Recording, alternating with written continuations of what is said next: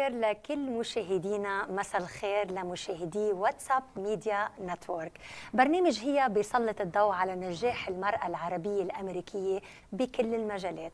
ضيفتي اليوم هي ضيفة مميزة، هي المحامية فدوى حمود، واللي دخلت التاريخ كأول مسلمة وأول عربية أمريكية تعين لمنصب محامي الاستئناف العام بولاية ميشيغان. فخليكن معنا بحوار مع فدوى حمود اللي وصلت أو هاجرت على أمريكا بعمر ال 11 سنة، واللي أصبحت اليوم من صانعي القرار بولاية ميشيغان.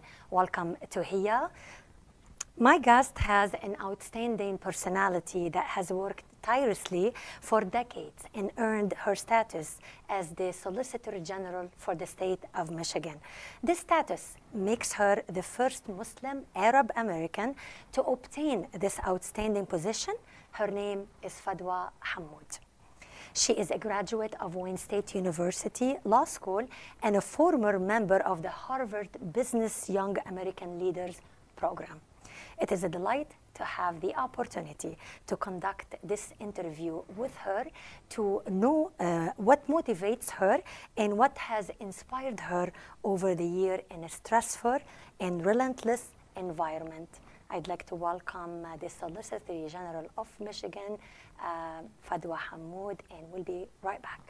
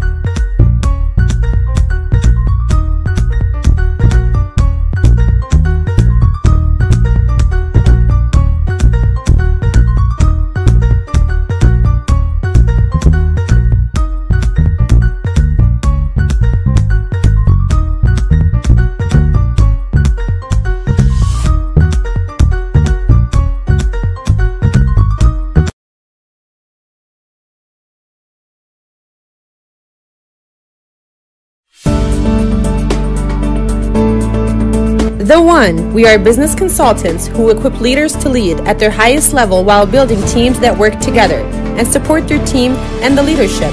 We deliver customized business solutions that fit your company's needs, including business development and customized process solutions. Contact us today. Thank you.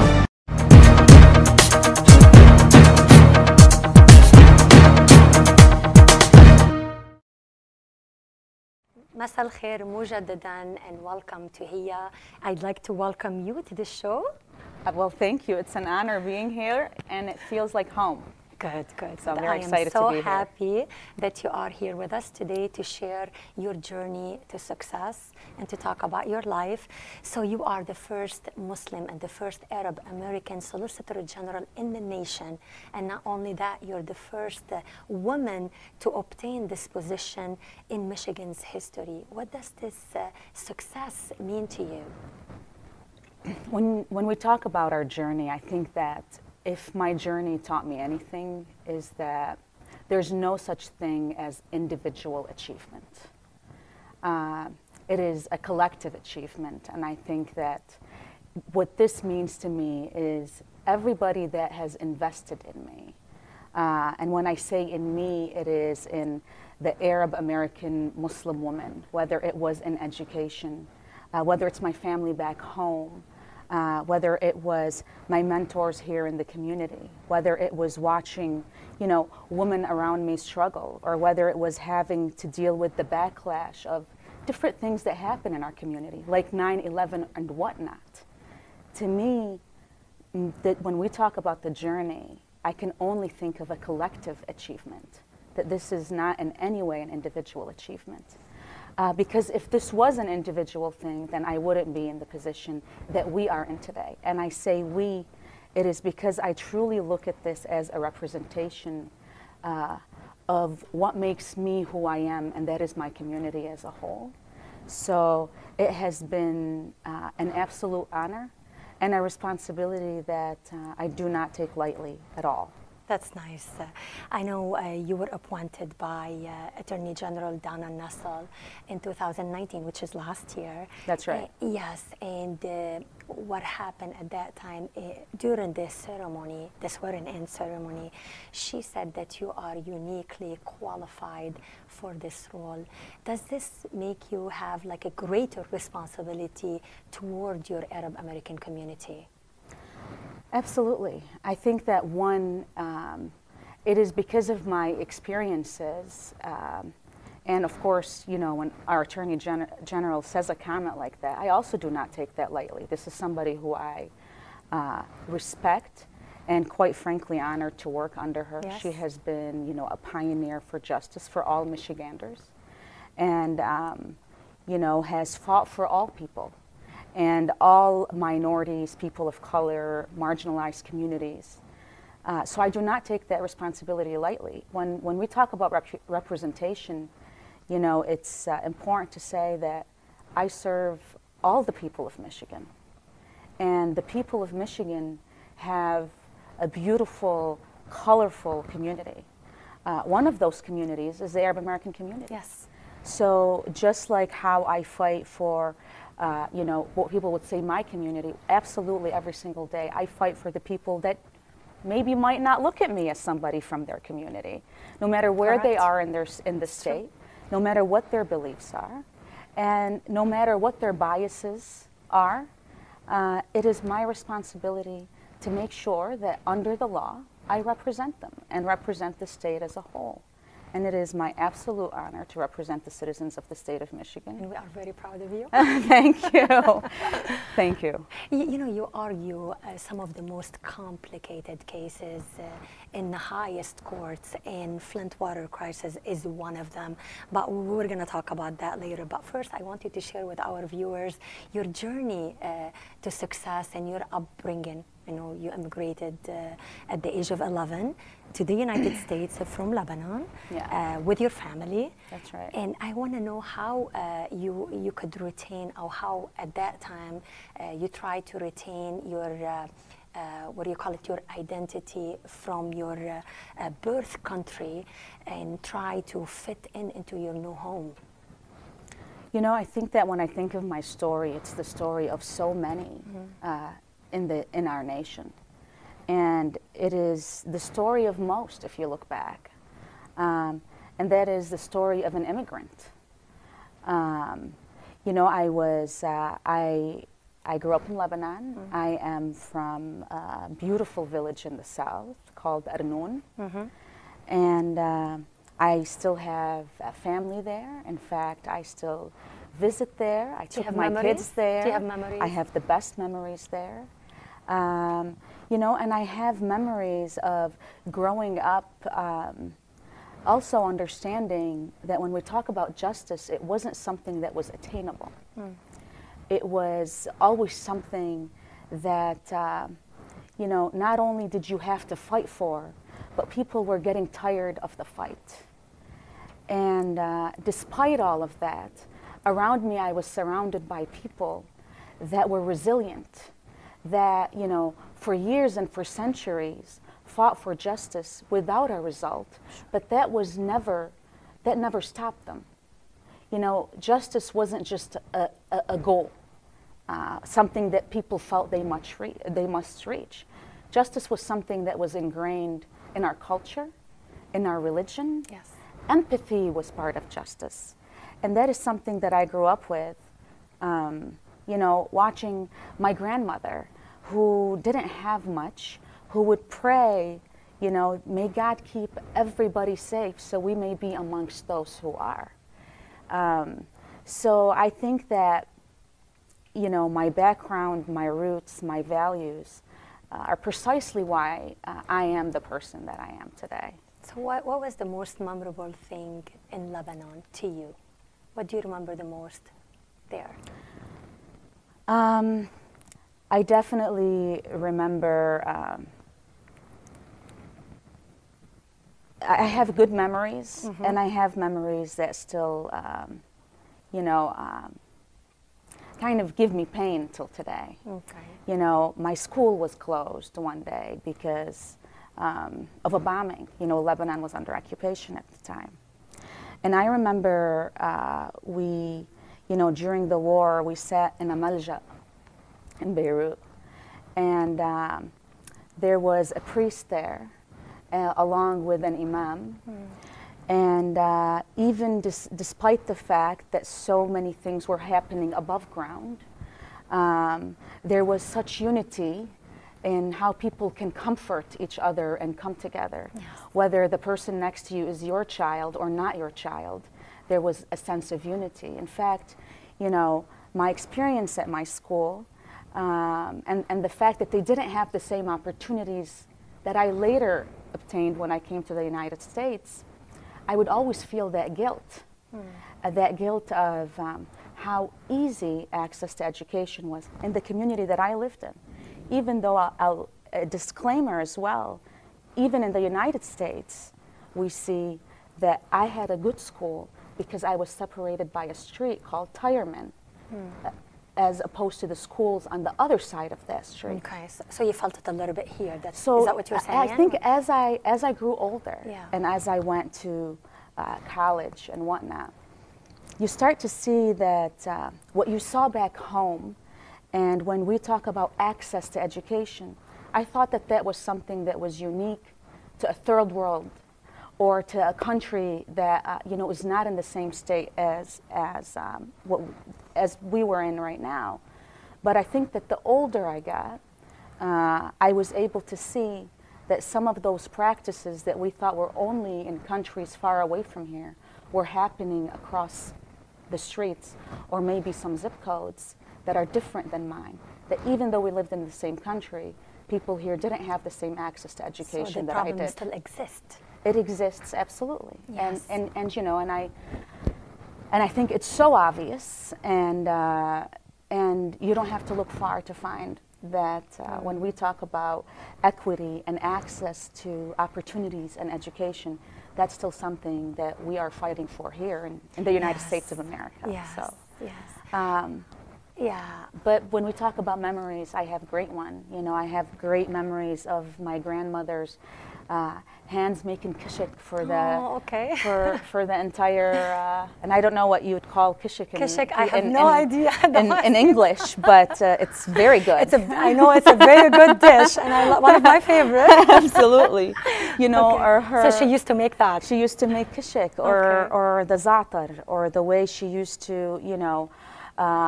Always put the sesame seeds always over. good memories about food. Absolutely. Always, Anything it's the about smell. Absolutely. So who would you like to give credit to today for mentoring you while growing up? You know, it's hard to pin down. I think we started this interview by saying that there's no such thing as an individual achievement. Of course not. But I think that, you know, growing up, for mentoring me, I had, you know, a grandmother. It's definitely, you can't pin down to one person. I'd be lying if I could. A few mentors, of right? course. So my grandmother, with an elementary level education, taught her kids how to read and read poetry, right? My mother, who, you know, at a time where it wasn't really, you wouldn't hear of women going away for college, my mother did. And taught music and worked 3 jobs while she made sure that we're getting our education. So I think that there are many women around me in many ways were extremely inspirational. Did you spend a lot of time with your grandma back home? Absolutely. Okay. I mean, everybody knows and even when I go back, you can't get me to leave Arnoun or her side. But I think but that doesn't take away from, you know, I think I attribute my success as well to the men in my life who were not only encouraged me to read or to go to school, but were my allies in every part of my success. And I think that I knew who I was because I constantly saw who I am in the eyes of my father, and I think that that was so important. It was, you know, in a culture where sometimes you hear different, misconceptions about how women are treated, Yes. or what is expected of women, or the fact that our men are raised differently than our women. It was never like that in our home, Yes. and definitely not like that with my father. My father was my biggest advocate. My father made me feel more empowered because I was a woman. I never looked at being a woman as something that would hinder my success. Mm-hmm. It was, it was a positive. And I think that in my home, I saw that how we raise our sons like we raise our daughters and vice versa. And I think I attribute that to my father as well and all the great men in my life growing up. Did you contribute some of your success to your father?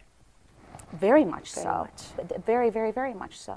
And that's precisely why. Yes. You know, if you know my father, he's my biggest cheerleader. I would love to meet him and He's talk amazing. to him. I hope he's watching us right now. He's amazing. We have a question for you, but I think I'm going to cover that as well. How can you manage to be a mom and a Solicitor General? That's a great question because, Good especially for the women out there, and I have to say this. I have to start with a story. Yes. Prior to my current position, when I was 6 months pregnant with my daughter Julia, I was pregnant. I was talking amongst the community with some people that I plan on applying for an appointment on the school board. Yes. And the reaction that I got, even from some women, were, "But you're pregnant." Oh. As if it were a disability. Exactly. I'll tell you, that made me want to do it even more. But here I was thinking, here I am, this superhero, a body literally making another human being, and people are looking at me because I am a woman, because I am pregnant, as if it is a disability, or, how could you do that being, a mother or pregnant? Right. I tell you, I take so much pride in, one, having a daughter and a son, Hadi. And the fact that when they want to play pretend, they play swearing their oath on the Quran like their mother. The fact that they ask me about my cases and that they know that their mother is representing children like those communities in Flint. So they're so involved. Absolutely. Oh. But I think I can do what I do because I have also a husband who is just like my father, my ally. And just like we teach my kids to respect his work and look up to him because of his successes, it's reciprocated through their mother. Yes. And the quality time that we spend with our children, is maybe I compare it by, in a second, 1,000 years. But I never once have I felt that me being a Solicitor General, and I say this because I hope women are watching, is that this has been a sense of guilt for many women. Yes. And I'd be lying to you if I still don't hear it or don't feel it, because that's just innate in us. We're all guilty of that. It's innate in us. We can't help it. But when we see our children, and when I see what my children strive to do, when we say, your mother went to a program in Harvard, your father is, successful defense attorney or a magistrate, that's the norm. Yes. We can show our kids what the norm is, right? Instead of just telling them what it should be. Yes. And I absolutely love being the Solicitor General, and that in no way, in any way, has ever made me feel less than a mother. In fact, it's part of how I raise my children, and it has made me a better mother. That's awesome. That's great. I have to say thank you for everybody who's ever watching right now. If you have any comments or questions for the Solicitor General Fadwa Hammoud, please we'll answer. We'll try to answer all the questions. We have like a couple here. But what inspires you on a daily basis? What keeps you motivated? The fight for justice. I think what keeps me motivated are my children, and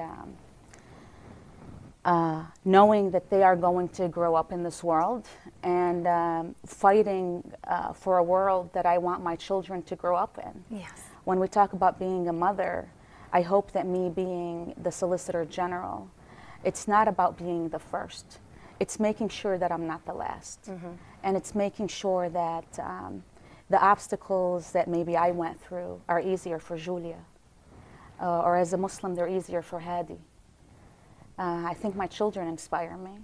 And I think that justice for all communities, specifically, you know, marginalized communities, communities that need me. I feel like I'm privileged to be in a position where, one, I work for an attorney general who fights for people every single day, and I have the opportunity to do that as well. To be able to do that, for sure. So that inspires me. Yes. I'm excited every single day. I think, you know, to go out today's there and another help. opportunity Yes. to help. And, Yes.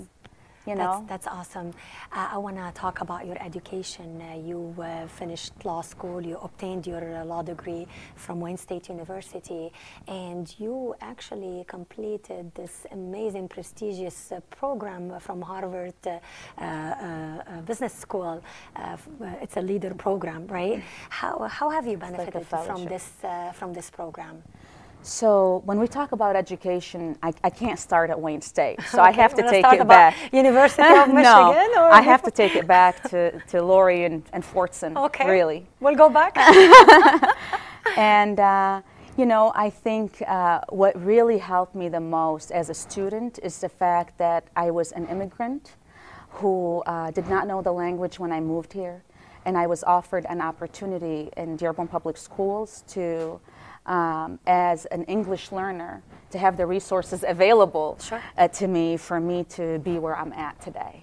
So I think that that's extremely important. Yes. And as an immigrant, as someone who, you know, didn't even know how to apply for scholarships, as someone whose parents couldn't afford, you know, to pay for a prestigious school, I got accepted into great universities, but I chose to go to Henry Ford College. You started with Henry Ford. Absolutely. Okay. And it was a great opportunity. And for, you know, our status, our financial status at the time, you know, the credits that I was able to earn, I think that that really is what gave me the basis for my education. Yes. And from there on, I received a scholarship, went to U of M Dearborn, another great school. Political science yes, degree political science from degree. U of M? Yes. And went to Wayne State Law School, where, you know, really you start to learn about, you know, the differences in education and, you know, different communities and the access that they have, right? Yes. But, you know, when we talk about the Harvard Business School Young Professionals Program, that was not just my success alone. That is success, truly was a success of our community and professionals in the business world recognizing, you know, young talent with the help of many that advocated for me in this program. And because of my community involvements as well, whether it is, you know, civic involvement, political involvement, my education, my work, my career, this was also another collective achievement. And when you meet with professionals at a school like Harvard, from all over the country, it is truly a humbling experience. And I'll tell you, we don't have enough chairs around the table. But that's why it's very important to build those bridges, make sure we are opening up those doors so people behind us have an easier time entering. Yes, yes.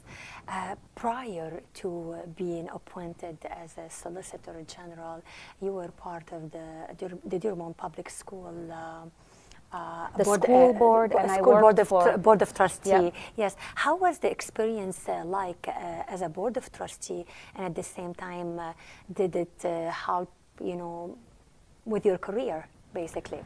So prior to me being Solicitor General, I was Assistant Wayne County Prosecutor for Prosecutor Kim Worthy, who is one of the most inspirational women I know, who will probably watch this. And I owe much of who I am as well as a fighter, a prosecutor, or somebody that represents the people to her. Okay. And at that time, I also served on the Board of Education for Dearborn Public Schools and Henry Ford College. Yes. And it was probably one of the most inspiring, enriching experiences that I wouldn't trade for the world. So it contributed to your success, obviously. Yes, and I think, you know, when we talk about my success, it was the success of the students sometimes and the teachers and my colleagues that inspired you, that you have no other choice but to move forward. And you know, I mean, when we talk about Dearborn Public Schools, when we think about the future that we envision for our kids, or for Julia or Hadi, when we see some of the rhetoric going around our country, if you want to invest in your country, you invest in the schools and in our young people. Yes. Because those are the voters of tomorrow. Those are the politicians of tomorrow. Those are the leaders of tomorrow, the doctors, the teachers. And, you know, sometimes when we are so frustrated with what's happening in the present, we make sure that we are investing in those that we know are going to lead the future. And that inspired me. Yes, yes. It was amazing. It really was. And it was an experience that was so humbling and refreshing to see the amazing students we have and the leaders that are taking over tomorrow in the best of ways. So. That's nice. And we have the question from Hassani, is that right? Hassan. What motivated you to go into law to begin with? Oh, you got to ask my dad that. You know, I think when I was younger, it was you're either a doctor, maybe a dentist, and if you don't want to be, you know, a doctor or dentist, a lawyer. It has to be a lawyer, your parents right? will be okay with being an engineer, right? And that is because I think the legal world in Lebanon, maybe, or overseas, is different than it is here. But I think there was something that was always innate in me to fight for others. I was never the type of person that could sit back, for example, and sometimes it got me in trouble, even at home, you know. I like speaking on being that voice for those that can't speak for themselves. And I think that is something that I've enjoyed. So you had it in you, obviously. I had it. I remember being younger and writing poems about it. But you know, when I first started college, I was taking organic chemistry classes. I was going to be a dentist because my mom already had this clinic in her head, and it was going to be pink, and I was going to be a dentist. And my father sat me down, and I was into my pre-med. I came home from school one day. My dad sat me down, and he said, "Fufu," which is what he calls me. And he said, if what you love to do is clean tables at restaurants, then make sure that every restaurant people go to in which you've cleaned those tables, that they can see their reflection in that table. If what you love to do is collect garbage off the street, then make sure that when people are cruising down the street that you picked up the garbage, that they see flowers instead and that it's spotless. He said, what do you love to do because it's not dentistry? And it was, in a sense, my father that kind of, you know, he helped you probably, and said, you go back to your counselor. And he said, what are you going to do tomorrow about what you love to do? I said, I'm going to see my counselor, and I'm changing my degree. And it was the best thing I did. But then you feel good because he said that to you? I felt relief. Yes. I felt relief. You needed that. Because oftentimes, you know, we are peer pressured into norms. Yeah. And, you know, I mean, and we want to, I knew I was good at science. I was doing well. I hated it, but I was doing well. But I knew eventually deep in my heart I would go back into law.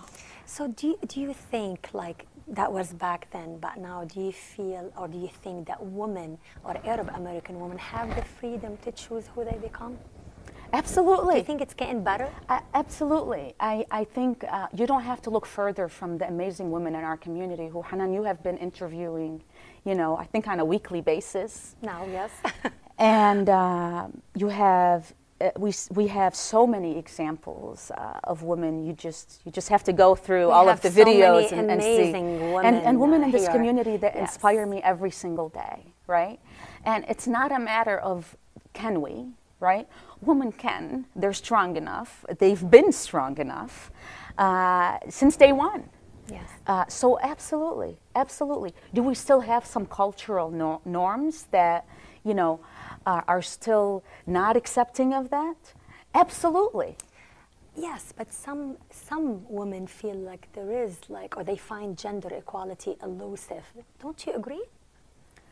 I think that how could you not, in a world when, you know, I'm sorry and I'll say this, you have, you know, the person sometimes leading a country degrading women.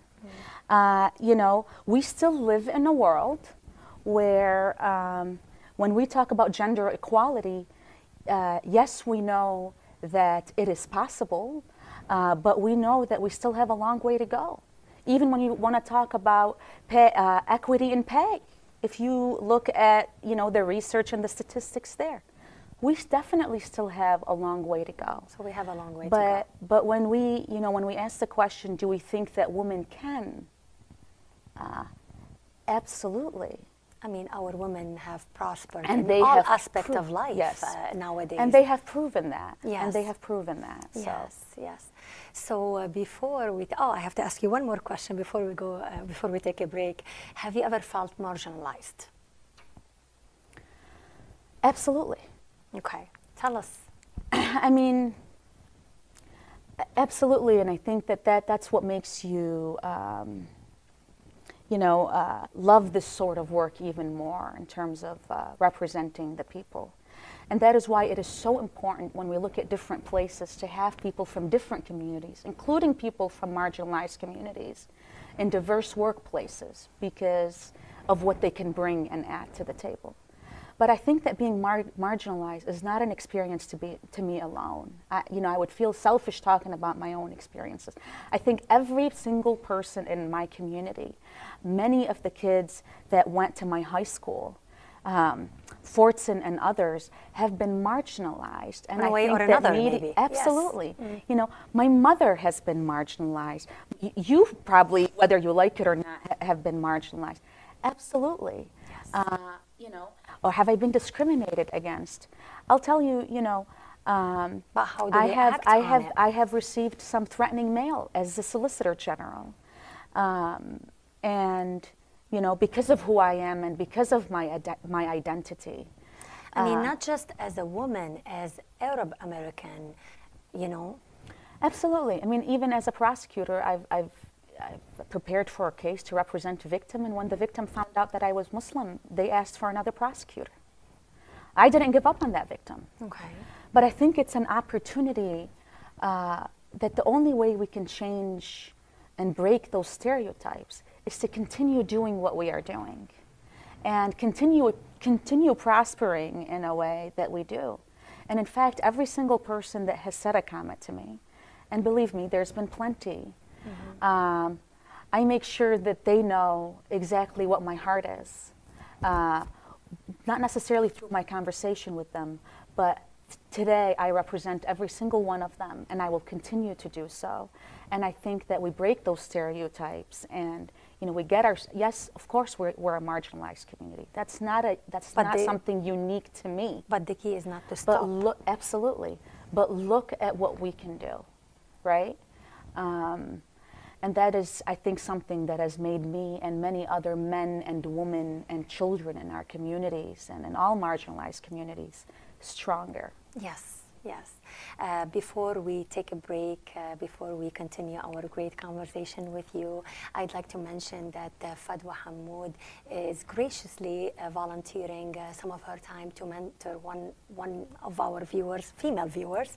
Yeah. So if you're interested in doing that and sit down with Fadwa Hammoud, contact us at heyamentor@gmail.com, and we'll be back.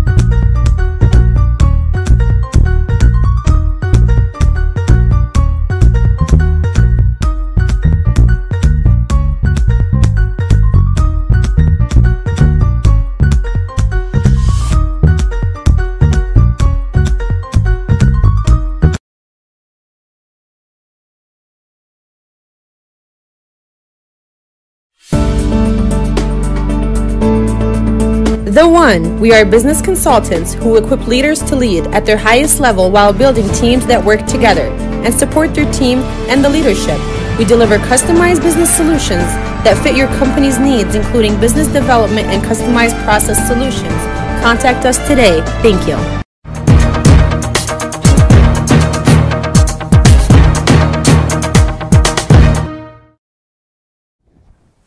أهلا وسهلا فيكم مجددا ببرنامج هيا، وأنا مع فدوى حمود محامي الاستئناف العام بولاية ميشيغان، وبنكمل الحديث معها بالإنجليش. Okay. Welcome back. So I'd like to talk about, as a Solicitor General, you handle some of the most complex cases in the nation now, because the whole world now knows about Flint water crisis that started in 2014 and has caused death and permanent illnesses for people of Flint. And this case has dragged forever, and it cost the state millions of dollars. That's right. You took on this case, and the charges were dropped. So can you just update us on this case?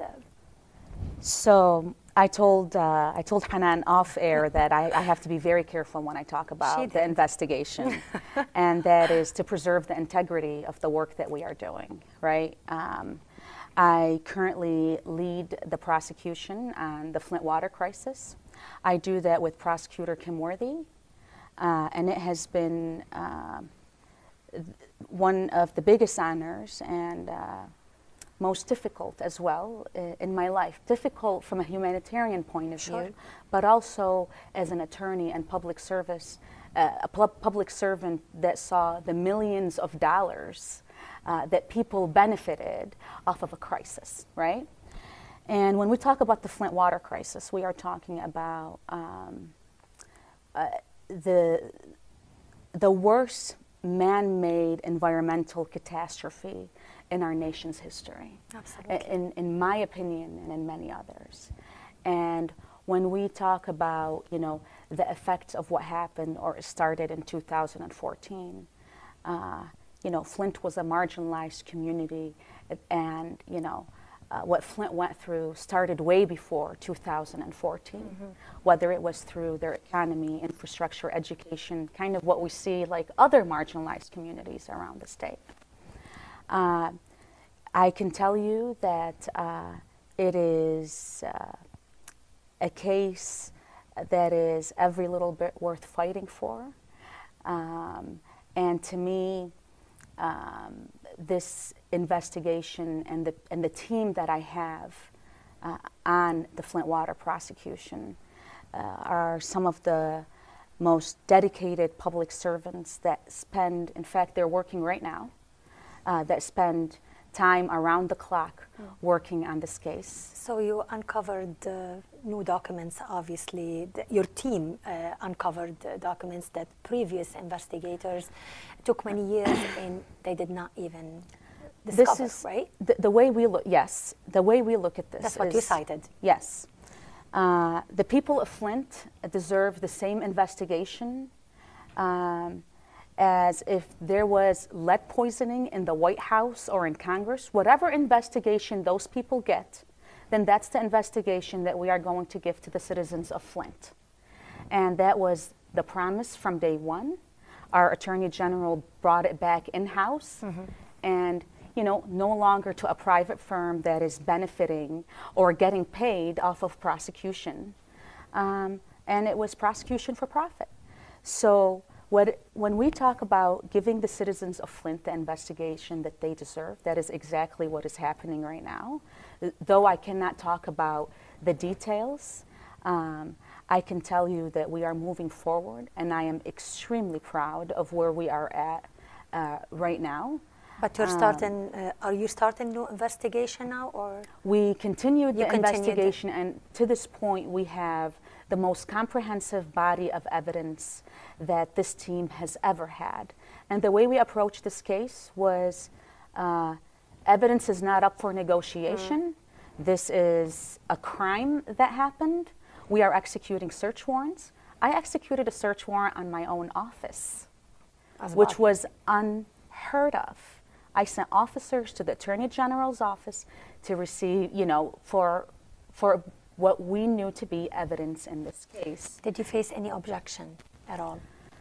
I mean, thankfully, it was not a move that many people take. Mm-hmm. I'll tell you, people that know me know that I will take every measure necessary, and not just me. I have a great team, that my team will take every measure necessary to make sure that we seek justice for the citizens of Flint. Mm. And I think that the contrary, people respected that, and they saw that for the first time, this case is being handled by law enforcement the way a prosecution is supposed to be handled. Okay. And, as a result of which, we went from less than 2 million documents to now about 20 million documents. That's a lot of documents. It's a lot of documents. It's like unheard of. And it is, there was recently a conference, like a relativity conference for e-discovery, and it's discovery with paper and whatnot. And the criminal case prosecution is the largest in terms of documents and evidence and discovery in the nation that's on a platform right now. So it's a lot of work. But you're continuing. You're going to go full forth, right? Oh, absolutely. Okay. And, we will go where this investigation leads. Okay. And though I can't talk about the details right now, I tell you that there is hope. There is justice. Oh, extremely. There's hope and justice. I tell you that there is a fire for justice in every single one of us, and without talking about what's happening, good things are happening. Have you ever felt like threatened, especially taking on this case at all? Or scared? It makes it, when you look at the citizens of Flint and what they have been through, it makes it really hard to complain. Okay. About anything else. I mean, lead changes your DNA. Yeah. You have children for generations and generations and generations to come that are going to be affected by this crisis. Yes. People are still scared to shower in Flint or drink the water. And we're not in the third world country. And we're not. Well, you wouldn't believe that we're not. Yeah. So have I received some pushback? Has it been hard? Yes. Is it, do I feel like I even have the room to complain? I am doing just fine. Many people are doing just fine when you look at what people are going through, especially in communities like Flint. So working on this case, I'm sure it has taken a toll on your personal life and your family. How do you manage? It is, it's one, I fight for the children of Flint more. I've had many conversations with my husband and my children. In fact, a couple days ago when I was in Flint, I got a call from Julia asking me if the kids there asked about her. Oh. I would hope that if something were to happen to my own children, my husband would hope that if something were to happen to our own children, oh my God, that there are people fighting on their behalf. And none of us are immune from disasters and catastrophes and injustices. And we must make sure that, when my kids grow up, they'll know that their mother and their father, and they too as well in their help, made sure that they were part of this fight, that we did not just stand by in silence. And it would, to me, would be a catastrophe if one day my children grew up and knew that their father and I could change or could fight for, children like Flint. Yes. And had the opportunity to, and sat back in silence. That's not what I want my children to remember about me. And I'm sure, my husband would not. Wish you the best of luck on this case. It's Thank a you. huge case, and Yes. it's crazy. It is. It's mind-boggling, right? Yes. I mean, you mentioned a third world country, and you we're often not, wonder if this unfortunately. happened in a different zip code, would we be in the situation that we are in right now? You know, forget just, when we talk about the health crisis alone, the mistrust in government, you know, the psychological aspect of this is a you know, tragedy on its own too. Yes.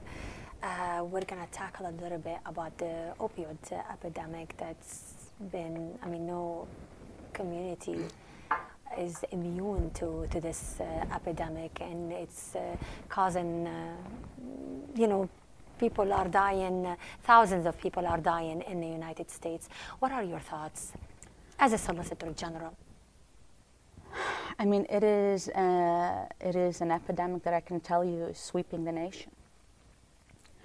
And we definitely have to make sure that we step up to the plate. And in order to do that, I've learned that with a crisis such as the opioid crisis, it starts at home.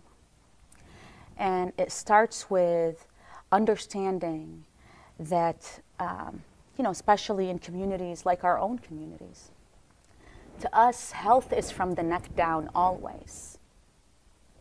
Even though, you know, in today's world, I think that we quickly learn, and other communities have caught on to this quicker than we have, that the most important part of our health is from the neck up. And it is so important, one, when we talk about this on a smaller scale, is that every single one of us is accountable. And in terms of our community involvement to stop this crisis, this epidemic. And on a larger scale, we need to start holding those opioid companies accountable for this crisis that is happening across the nation. And that is something that we are doing at the Attorney General's office that, you know, I can't go into detail. You can't go into details about that. Not even a little? No. I'd rather not.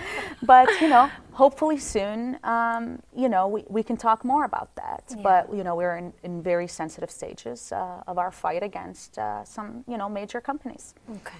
But, you know, I think that, one, I don't think there's anyone that we talk to across the nation right now that doesn't recognize that this is a problem. It is a problem. That is, you know, just taking our country, whether, you know, I mean, I tell you, we see it from our doctors to, there's not one thing that you can pin it on, right? From overprescribing to companies putting substances, you know, that are extremely addictive, to lack of education. It's out of control, basically. And to depression, because mental health is real. And, you know, talking about this, not in a shameful way, but acknowledging that this is a sickness. Like, people get sick. Some people, you know, have a sickness, and we have to understand that this is exactly how we need to treat this. We can no longer talk about this and shame people. We have to start figuring out solutions and not knocking people down. And we have to start taking mental health seriously. To where, you know, we change our communities to where they know where to turn to, you know, and hopefully it's a place other than a pill. But I can't say this enough. Health in our communities has to stop being considered as something from our neck down.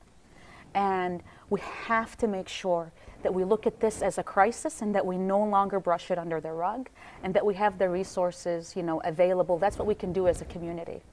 As a state, we have to start holding those accountable who are overprescribing, whether it is, you know, people in the medical community, or whether it's people out on the streets that are passing this out, whether it's in our schools, in our community centers, and it happens. How can it be controlled? I think that this is a combined joint effort with our law enforcement, but also with our families, that this is not, and with our children, that it is so important, one, you know, to speak up, right?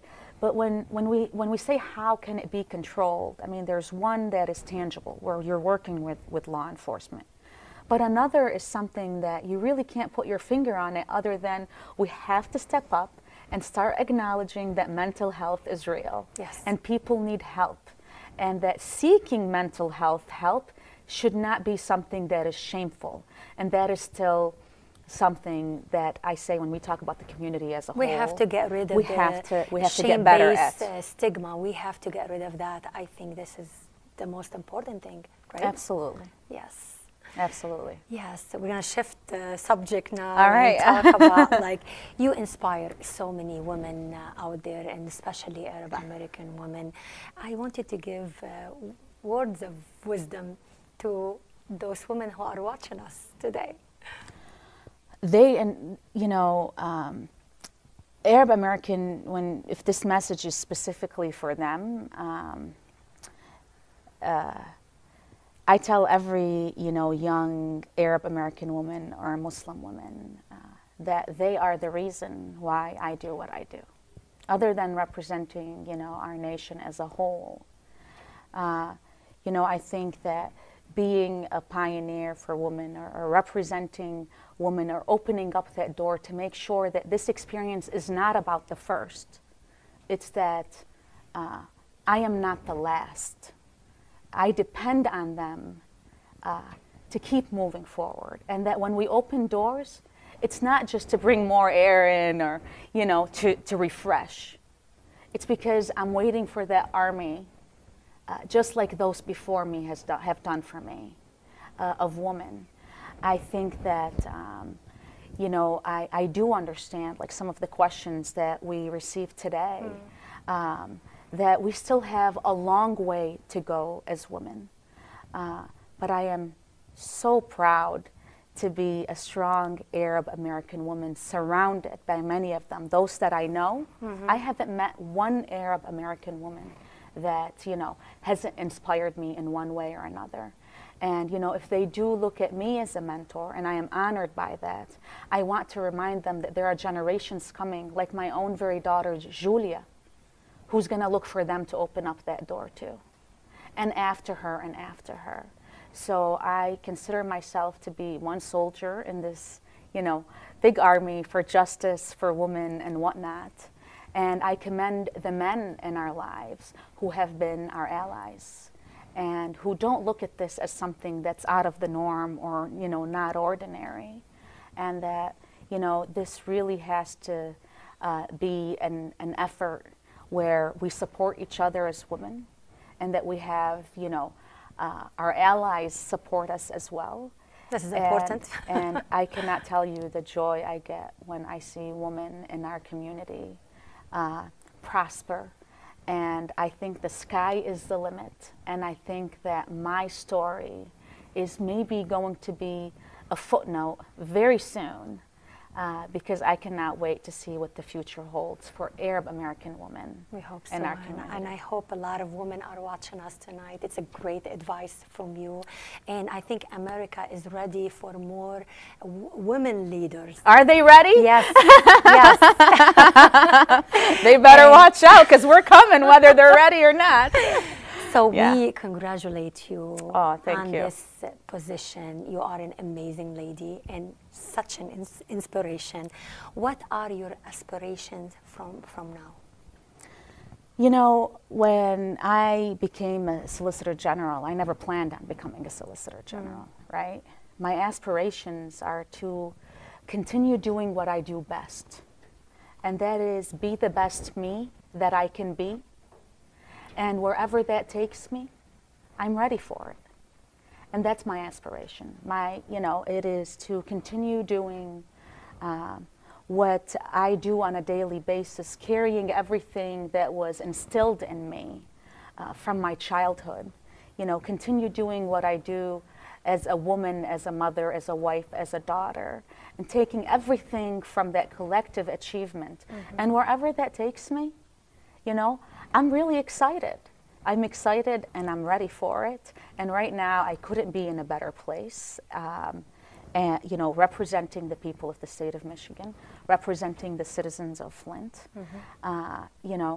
If the future holds anything, I hope that I see that maybe my successes made it easier for somebody else to accomplish theirs. Yes. Or made it the norm, that this is no longer the impossible, that it is just the norm. Yes. And that's what I hope for. And the sky is the limit, as you said. Yes, absolutely. Thank you very much for this interview. Thank you. Wish you the best of luck.